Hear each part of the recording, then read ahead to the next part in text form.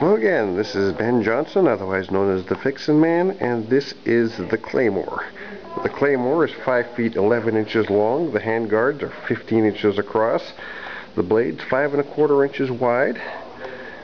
This is, as you can tell by, we'll be able to tell by the symbol, is Claire's Claymore. There's the handguards. The entire Claymore is made entirely out of maple wood. The blade we're looking at here is 5 1/4 inches wide at its widest point, and it's about 4 1/2 feet long. Now, this is made from 2 pieces of maple that originally used to be a couch. And the interesting aspect about laminating 2 pieces of maple is the fact that you should try it sometime when the entire piece of wood is 1/4 of an inch thick. Very hard to laminate together without twisting it. Each of the hand pieces is made of 3 pieces of wood, hand formed with a belt sander. The collar is 2 pieces of wood, also hand formed using various sanders, the belt sander, and carving, and using a table saw to notch out the middle of it.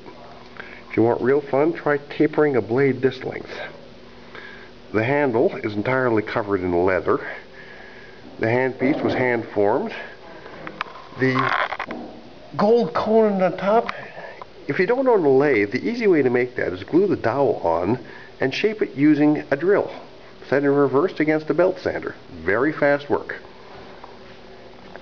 This is the stand for it. Special order.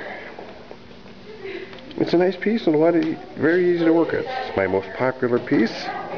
Hope you like it.